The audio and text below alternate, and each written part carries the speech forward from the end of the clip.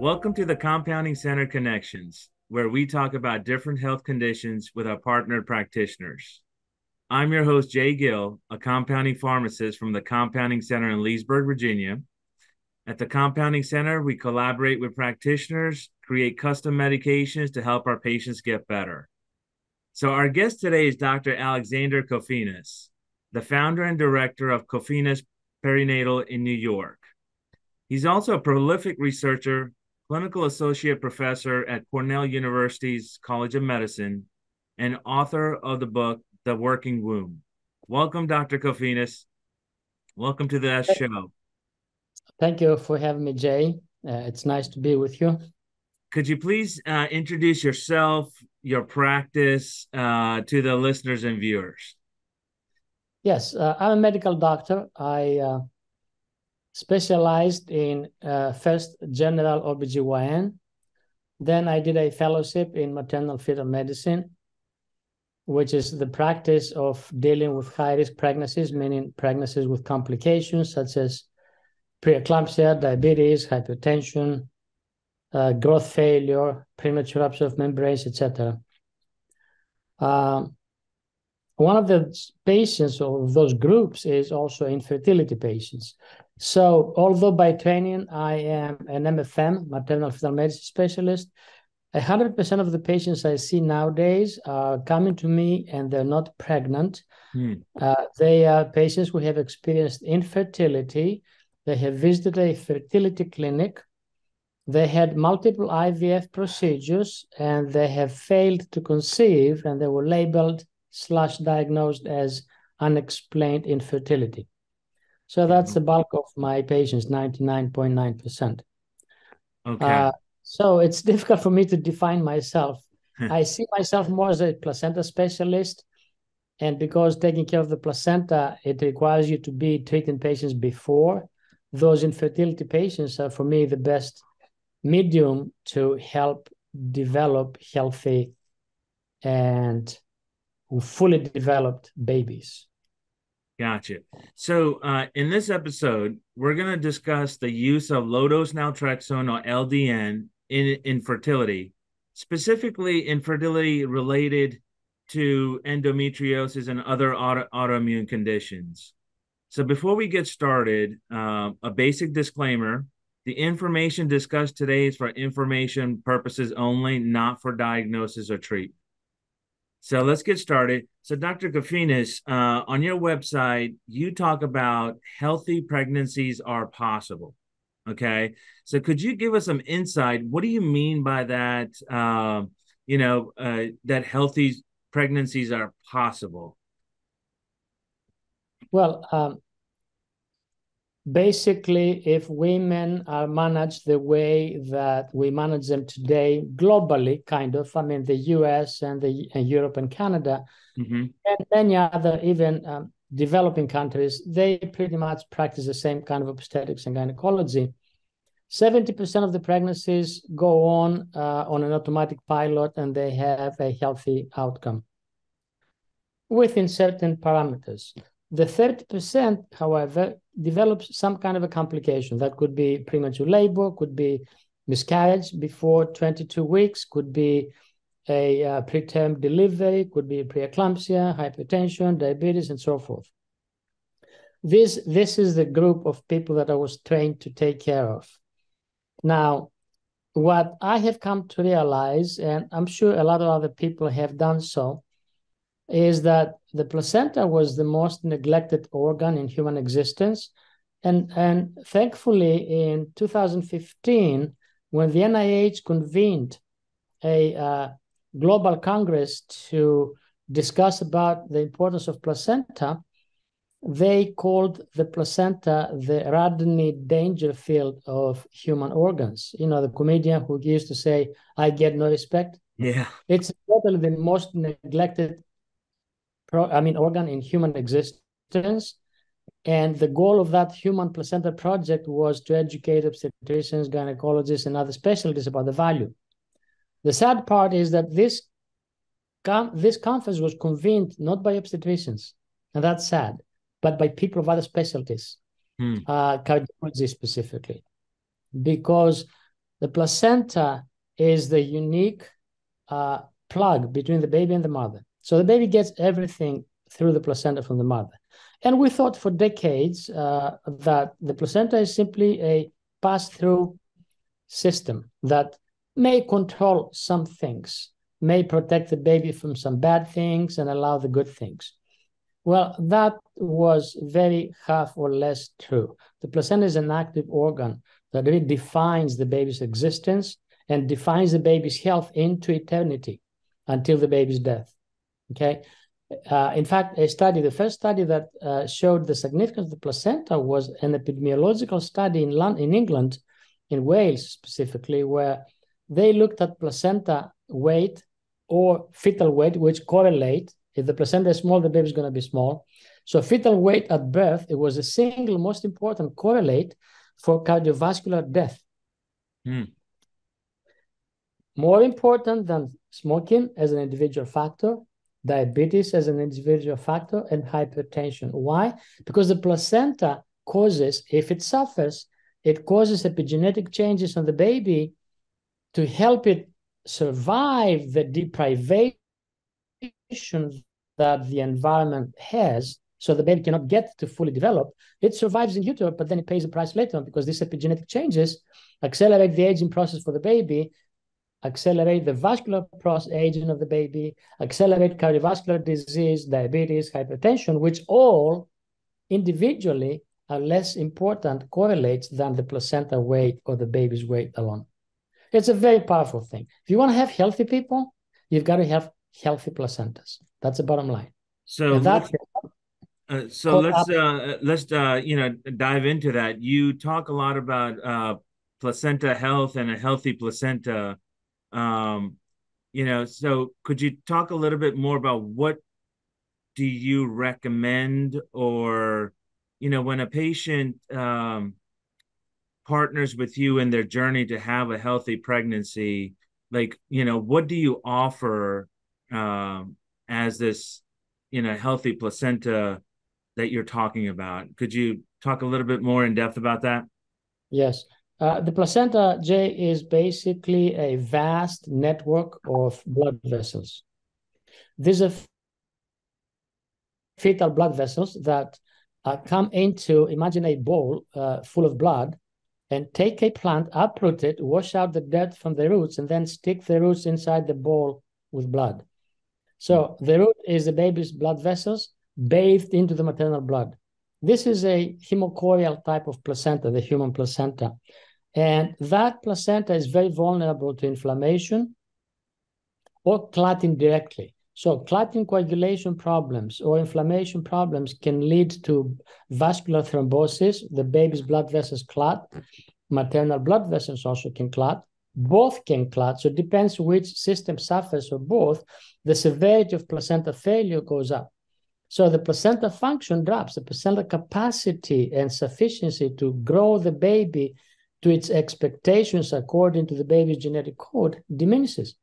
And the more the diminution, the higher the rate of subsequent life events to the adult who is going to be of that baby. So what are the things? I mean, one of the major problems with my colleagues is that they don't think that they can affect the placenta. There's nothing you can do about it. They see a blood clot and say, well, all placentas have a blood clot. No, that's not true. When there's a blood clot in the uterus, 75% of the pregnancies end up with some kind of complication or loss. So don't tell me all pregnancies. Yes, many pregnancies have it, but if you do nothing, you're going to end up with complications. So inflammation, autoimmune conditions of any kind can cause a problem, right? Coagulopathy is based on genetic mutations of certain coagulation genes. The mother and the father, we test them. So before we go into the next pregnancy of these patients who were called unexplained, we investigate the immune system for autoimmune conditions.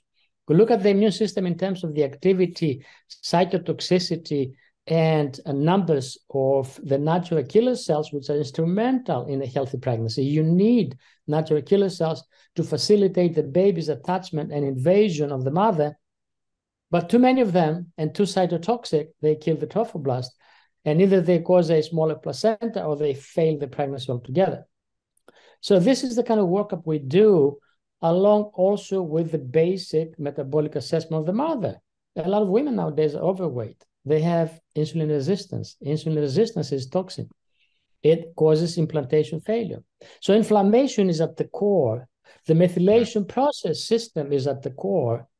And all of these things influence placenta development. So problems such as endometriosis, fibroids, Yes. PCOS, could you talk a little about how they cause infertility, which is related to a little bit what you're talking about, inflammation and autoimmune stuff. Could you talk a little bit more about that? To understand. To go back to the library, I mean, I did not discover these things. Yes, I have discovered a lot of things. I published about them, but, I'm a clinician working 12-hour days. So there's so many bright scientists out there who do amazing work. And much of this work is not even published in obstetrical journals because issues. Autoimmunity is everywhere today. We're talking about numbers beyond 25% of the population. It used to be 2% 20 years ago. Now, endometriosis is treated as if you have pain, my lady, okay, I'm going to look for endometriosis. If you don't have pain, no, you don't have. Only 40% of women with endometriosis experience pain of any kind. When you have a woman having infertility, you should never move on unless you rule out endometriosis. They don't. They fail an embryo, the risk becomes 50%. A second embryo, 80%. So endometriosis is not the lesions in the uterus. The lesions are the consequence of the underlying autoimmune, chronic, systemic, autoimmune inflammatory condition. So endometriosis is a chronic, systemic, affects the whole body. Inflammatory disease, and the lesions are a consequence of that because the immune system in the peritoneal cavity, specifically the cytokine mixture of cytokines, allows the endometrial cells that drop during the menstruation to thrive and grow. Now, all women have backflow into the peritoneal cavity. Only 10 to 15% develop endometriosis. Why? Because these women have a disturbed immune system. Now, likewise, adenomyosis, which has been ignored for a lot, unless it was massive. And adenomyosis is an autoimmune condition. And it generates a lot of inflammation and poisons the endometrial environment. Likewise, the endometriosis. Myomas. Well, myomas have been blamed for so many pregnancy losses that, God, please, 50% of women, and even more so at the age of 40, have fibroids, right? Leiomyomas. Now, when an obstetrician finds a leiomyoma, aha, I found the culprit. That's where you lost your baby. No, this is the biggest BS. Okay, leiomyomas physically, for what they think they are, they don't have any effect. Location-wise, a submucosal myoma might cause a problem on the implantation process because of disturbance in the blood flow of the endometrium. The spiral arterioles are compressed. They don't really yield to be invaded by the placenta trophoblast. But now we know that leiomyomas cause inflammatory. They are inflammatory producers. So they do more harm on the implantation stage in first pregnancy loss because of the inflammation. And if the patient has autoimmune underlying conditions, it's even more. Wow. Well, so that's how they cause infertility. Endometriosis, of course, is known for causing disturbance of the fallopian tubes, right? And obstruction of fallopian tubes. Most obstetricians, if you ask them, how does endometriosis cause infertility, they will say that. But then endometriosis causes massive oxidative stress of the ovaries. It disturbs the milieu of the granulosa cells, and they lose the ability, the granulosa cells of the follicle lose the ability to recruit the follicle for the next ovulation. So you have ovulation disturbances, but even the eggs that you ovulate have massive mitophagy, where the mitochondria have been destroyed because of the oxidative stress caused by the endometriosis. Wow. Okay.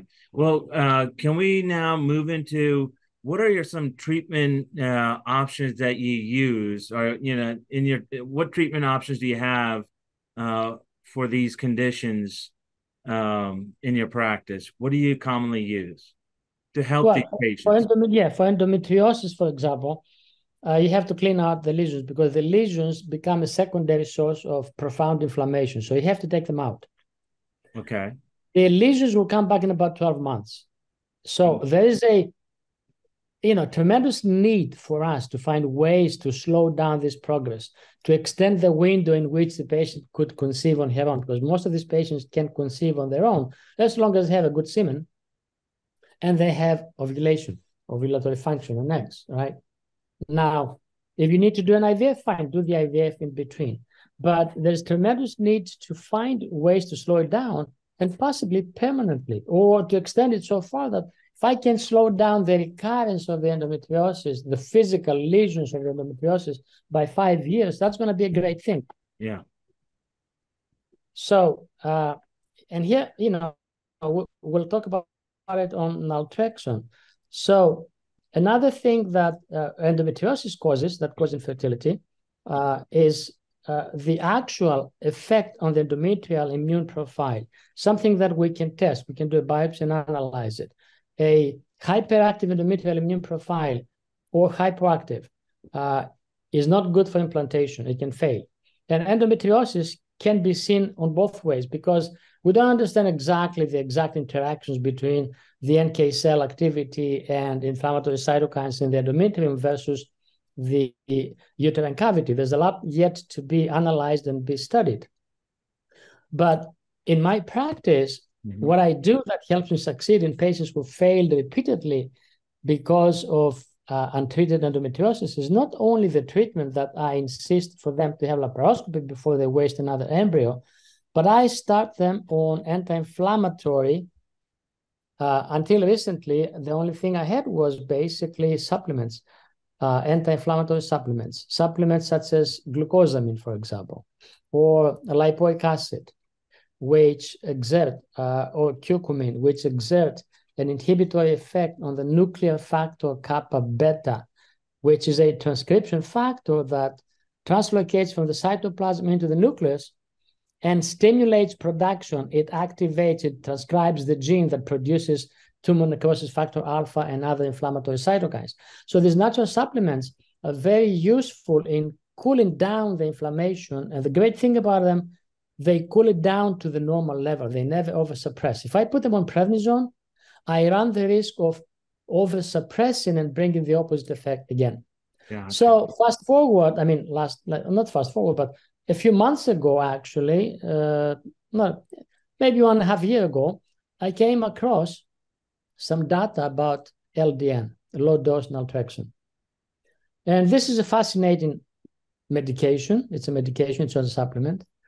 It's a prescription medication. As we all know, most people know that it is an antidote. It's a receptor antagonist to opioid receptors. And it's used primarily, it's been FDA approved for people who are addicted to opioids to use on their recovery, to get rid of the addiction, as well as alcohol addiction. That's one of the medical indications.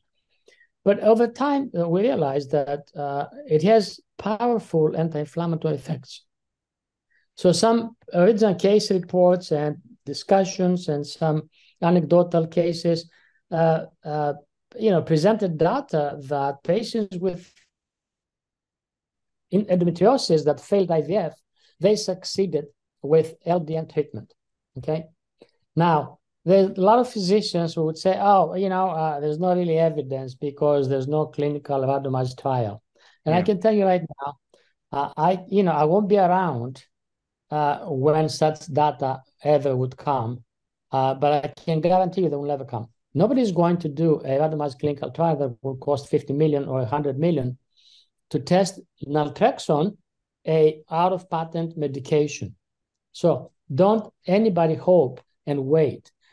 When I know a drug's side effects and I know the potential benefits, and the potential benefits, even if they don't happen, they are more than the risks that I'm putting the patient on, I use that medication off-label. And I started, based on my philosophy on that, I started using low-dose naltrexone. And I can tell you that, almost every patient that we used it on came back pregnant. Amazing. And would you guesstimate how many patients you're talking about? The number? I'm sorry, Dr. Endometriosis. Kofinas, the recording froze a little bit. Could you just repeat that again? Yes, I see about 350 such infertility patients annually. They're very complicated patients. I'm the only person who does that. And so it's really beyond my capacity to expand the numbers. But a big number of these patients, I would say almost 80%, have endometriosis. And every single patient of them since the beginning of 2023, after I did some careful utilization of naltrexone in some select patients, they are starting on naltrexone. And in fact, I use the naltrexone before they go for the laparoscopy. When I have a patient who has not been diagnosed with endometriosis, but I suspect with a certainty of 90+% based on the history of IVF failures and a positive BCL6 on the endometrial biopsy. BCL6 is an inflammatory marker. When it's positive in a natural cycle, it means 94% of these patients have endometriosis. And I believe that all of these patients have endometriosis. The ones that don't have endometriosis are basically either somebody who looked at them, failed to see the endometriosis, if it is not the classic endometrial tissue, but sometimes looks like a yellow deposit of old endometriosis.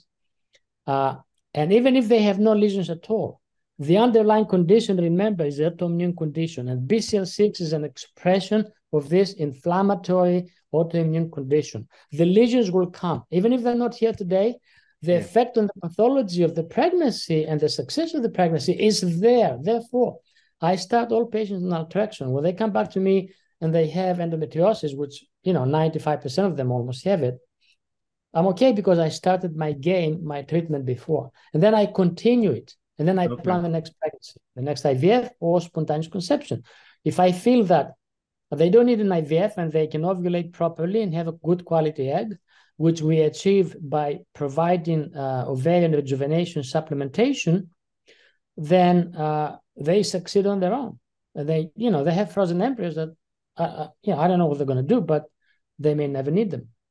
So does the patient continue during the pregnancy till birth? Yeah, we continue naltrexone until some point, and I'll explain here. There's no data. We know that in pregnancy on addicted women, as much as 50 milligrams of naltrexone has been used throughout pregnancy, and no side effects have been identified in the mother of the baby. Okay. Now, I'm always very skeptical on things that can have a central nervous system effect about the studies that show there's no effect, because primarily they look at congenital defects.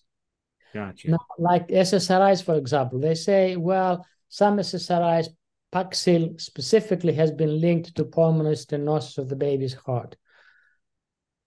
So all SSRIs, people have to be careful. I don't give a damn about the pulmonary stenosis. I can diagnose it and it's treatable. I care about the effect on the serotonin production of the baby and the uptake. The baby's brain does not produce serotonin. And it is the placenta that produces serotonin in the first 24 weeks. And the basic infrastructure of the brain is dominated by serotonin actions. The serotonin is the architect of the brain. And if the placenta, we don't know, nobody has studied the effect of serotonin production by the placenta, which is the only source. Serotonin does not cross the placenta. Serotonin is produced actively by the placenta and is passed into the baby. After 24 weeks, the brain expansion and the cortex development is based on the serotonin production from the fetal brain. Well, what is the effect of Paxil or Zoloft on a baby's brain? We know they cross the placenta in terms of developing this infrastructure of the brain that everything will be based on after the baby is born. That has never been studied. And it's very difficult to be studied. Yeah. Okay. So I'm very skeptical about using things. So what I need naltrexone for is the initial inflammatory environment to be, kind of cool down a little bit so the baby can succeed. Once I see the baby on the first visit, I see my patients at 5.5 weeks, 5 weeks and 2 days. It is the first assessment of the placenta. Baby doesn't exist yet. It is there. It's not visible by ultrasound. We only see the yolk sac, gestation sac and yolk sac. And I look at the trophoblast and the blood flow development with power Doppler, color power Doppler. Okay, we measure the uterine artery blood flow. So we get an idea. With the trophoblast, is it intact? Is it invading properly? The depth of invasion. Is the trophoblast inflamed? I can see inflammation. Is the trophoblast broken down because of thrombotic lesions and necrosis? So based on the placenta quality, I stopped naltrexone at this point in my life at 8 to 9 weeks. The baby's brain is barely there. So if we have any effect, it will be minuscule because most of the baby's brain development happens beyond 24, but the infrastructure happens between 5-6 weeks and 24 weeks. And then the baby's own serotonin takes over beyond that point.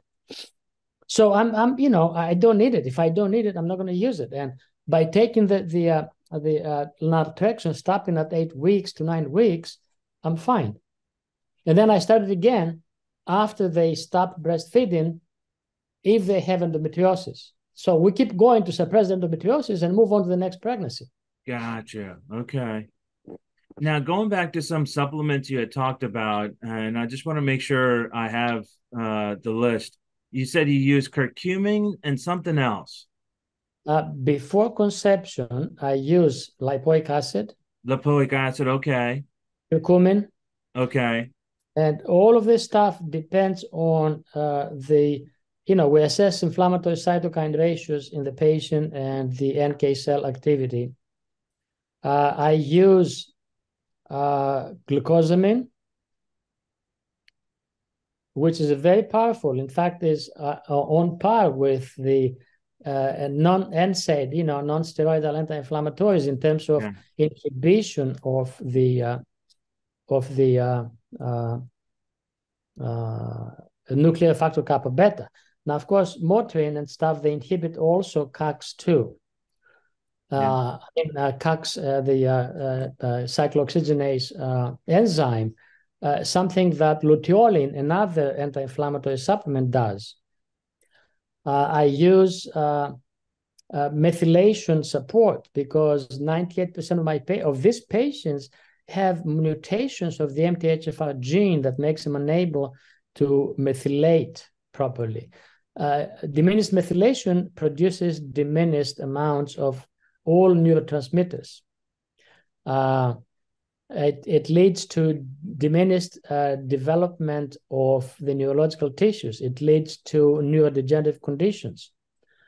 And if you combine this with autoimmunity, it's hell. And that's why we see, autism going through the roof the last few years.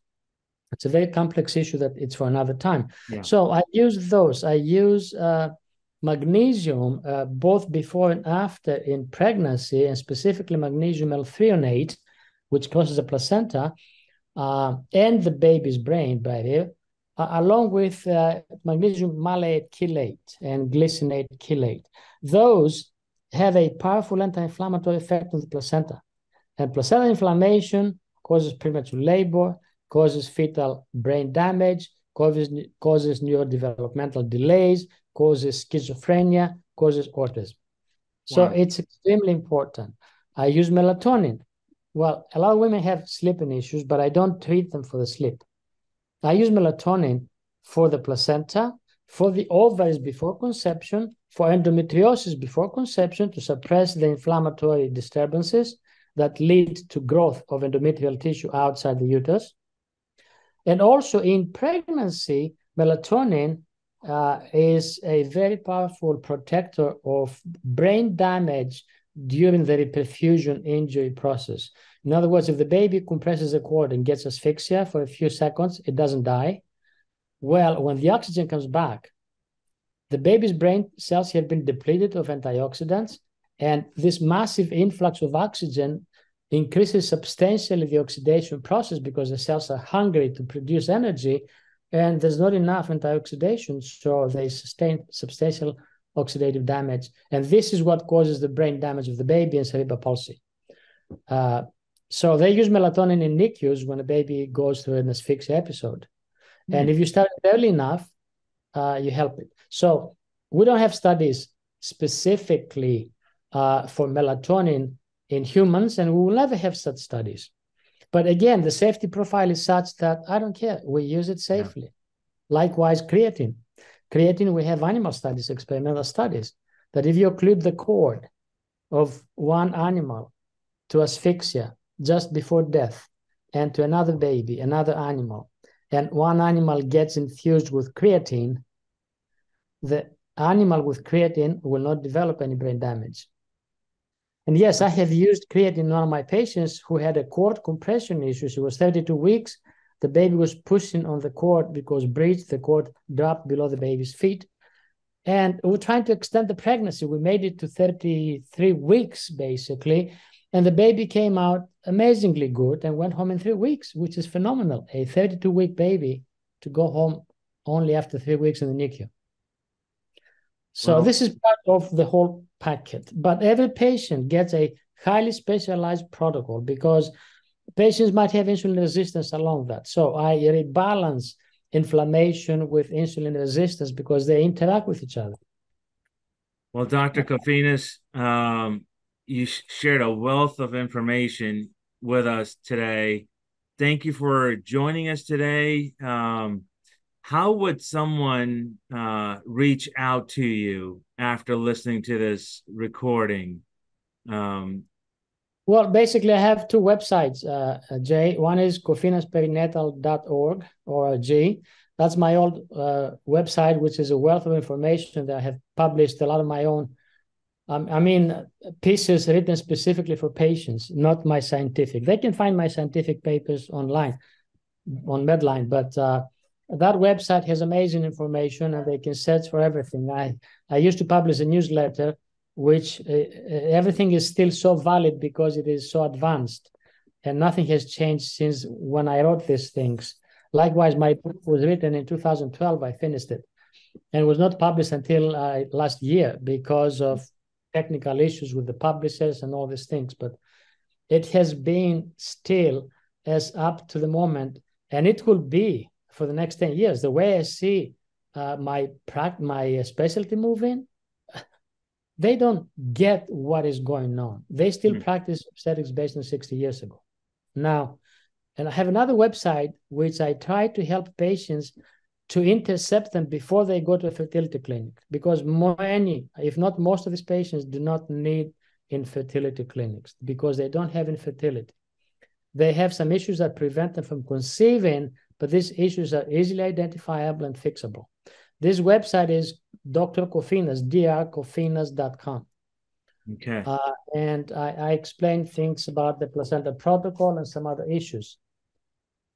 Well, so I'll make sure to put this contact information on both the websites and where to purchase your book on the show notes. That would be great. Yes.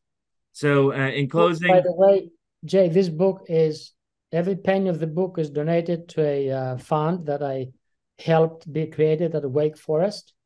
And this fund money will be used to fund placenta education and placenta research. Oh, that's amazing. Well, yeah. It's a holy mission for me to do well. So thank you everyone for tuning into the Compounding Center Connections podcast.